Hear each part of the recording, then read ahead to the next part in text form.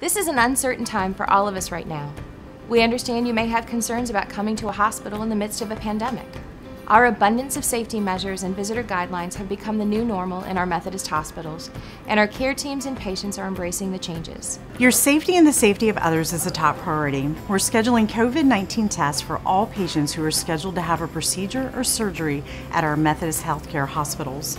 The day before your surgery, you'll be scheduled for a walk-in or curbside pre-surgical COVID-19 test at the hospital where you'll be having your procedure.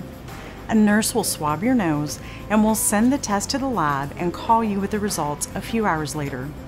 The curbside testing process should take about 5 minutes.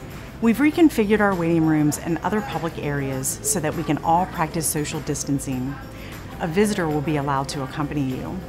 You'll both complete a brief screening at the hospital door. We'll take your temperatures and provide you with masks. Rest assured, we are disinfecting high-touch areas like elevators, door handles, waiting room chairs, and more, many times a day. We're confident in our safety practices so that you can be confident in your surgery. Our operating rooms are cleaned after every surgery, and a deep cleaning of all surfaces is performed every night. In other patient care and public areas, including restrooms and waiting rooms, deep cleaning routines are strictly followed.